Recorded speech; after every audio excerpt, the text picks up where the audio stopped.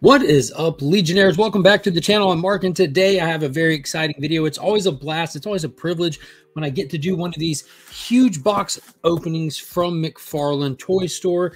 We'll talk about all that. We'll check out what's in this box, and I'm excited. I'm excited. Let's get into it.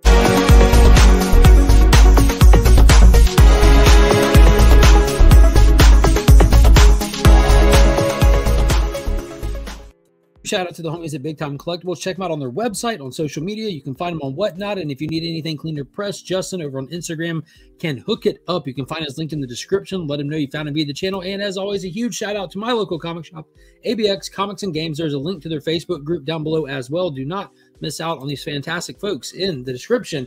Guys, new packages here. If you follow me on Instagram, you know that I kind of teased what was happening, that I was very excited that a package has arrived, and I am. It's not very, very often I get to do one of these big box openings from the McFarlane Toy Store.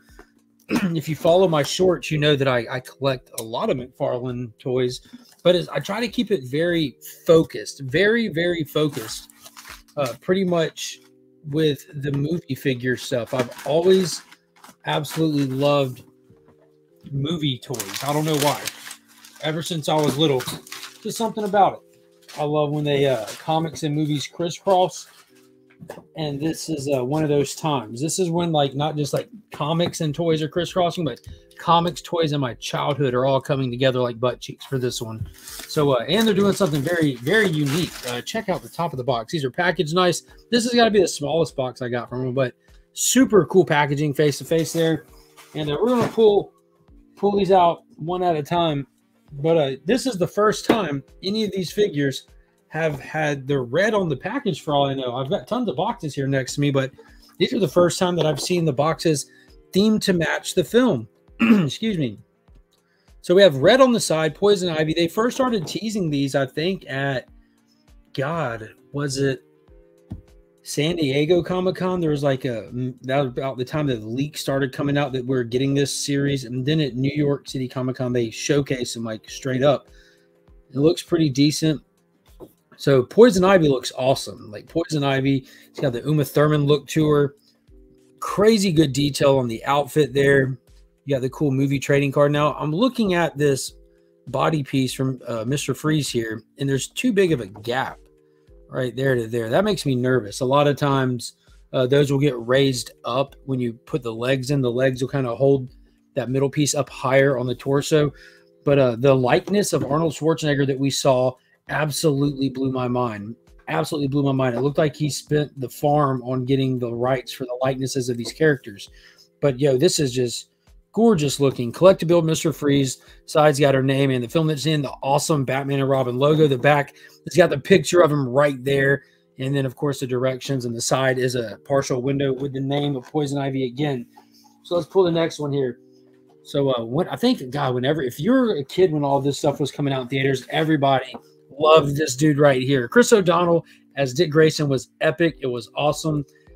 Dude, I don't know how many times I got my hair cut and I said I want my haircut to look like Robin, and like, okay, and then they just cut it however they're going to cut it anyways. But yo, this is awesome. As a kid, I didn't understand why we didn't get him in the classic Robin outfit for that fourth movie. Then as I got a little bit older, I'm like, yo, this is the Nightwing outfit. This is really the first time we saw a Nightwing suit on film. Like, that's straight up the Nightwing outfit. And then when you get into the New 52 era, he was even rocking the red. So that was really, really awesome to see. It's really awesome to have that like solidified in movie history. Now this one comes with, it looks like some ice pieces, like maybe some ice effects, as well as Mr. Freeze's arms.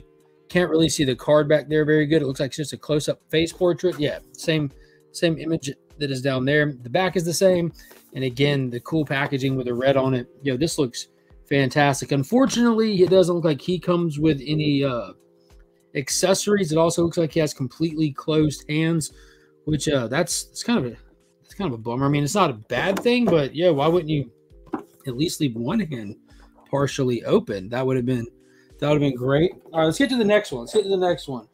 Who we got next? Pulling them out in the order they're in the box. We have none other than, boom, Batgirl. Alicia Silverstone's portrayal of Batgirl in the movie. Barbara Pennyworth, I guess. It wasn't Barbara Gordon, but it was Barbara all the same.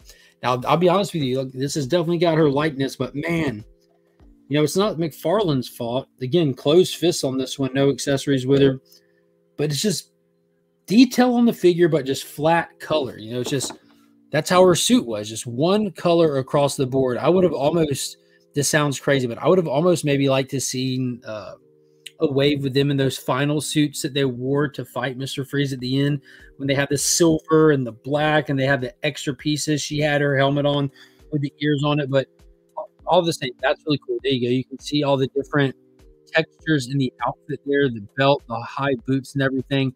She too has closed fists, which is what it is. Kind of a weird move there. Give them all closed fists so far. Poison Ivy's open.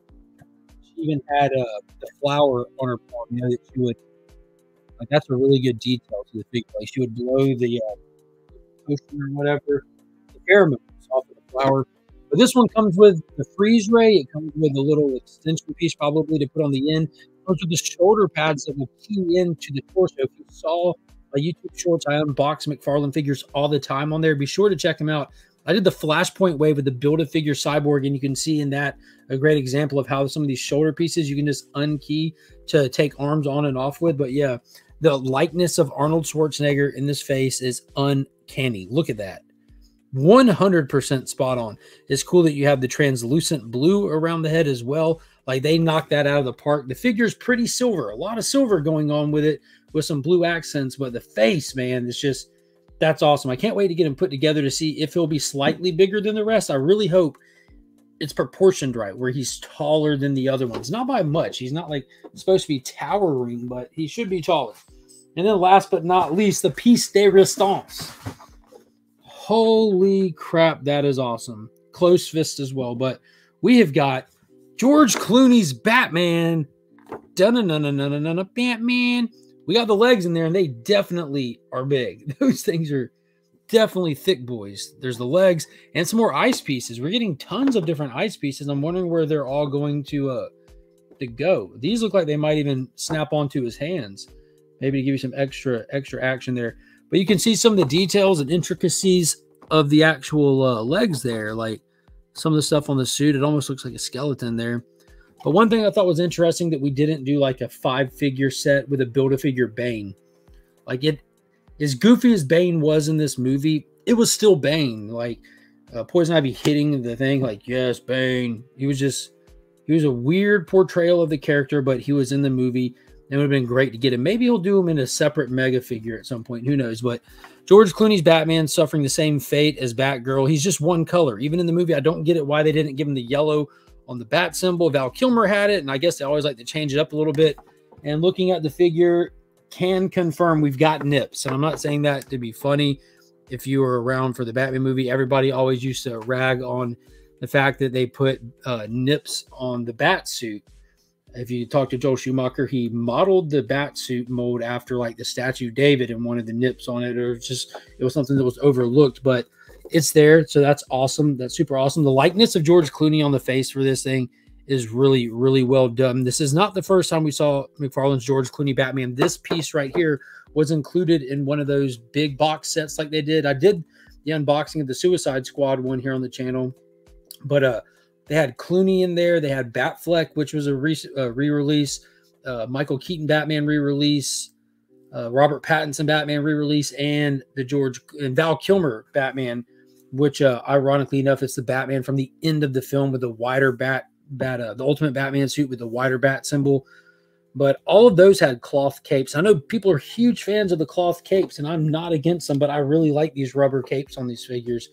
But I'm kind of thinking like that set, the Michael Keaton and that big Batman set, was the 89 version. We have the Flash movie version that was released solo, but that's the only way that you can get that Michael Keaton 89 Batman without buying that sold out Batmobile. I've got the Flash Batmobile, the Keaton Batmobile from the Flash movie, but they did a separate one with Batman painted up like 89. So there's some like double buying in my future, I'm sure. But all in all, this set is fantastic. I'm so happy to have it. Cannot wait to put together this Mr. Freeze. The kids are definitely going to be playing with these for sure. Toys are meant to be fun, meant to be played with. But yeah, let's flash back through them one more time. And I want you to leave me a comment. Let me know which of these is your favorite. We had Batgirl, Poison Ivy, Robin or Nightwing, and Batman himself. So yeah, leave me a comment. Let me know which one's your favorite. And man, now all I can think about is watching the movie and trying to figure out how to get a hold of a Val Kilmer Batman. I held out on that Batman set knowing that this was coming, this had leaked, but I've seen future leaks, and I haven't seen the Val Kilmer wave announced yet, but it's got to come, right? They got to do it. They got to do it. We need Tommy Lee Jones' Two-Face, Jim Carrey's Riddler, proper Robin, man. That in the red and blue, that'd be one to have. But I cannot wait to open these. I'm going to release all the unboxings and putting together Mr. Freeze all on my shorts. They will kick off Monday.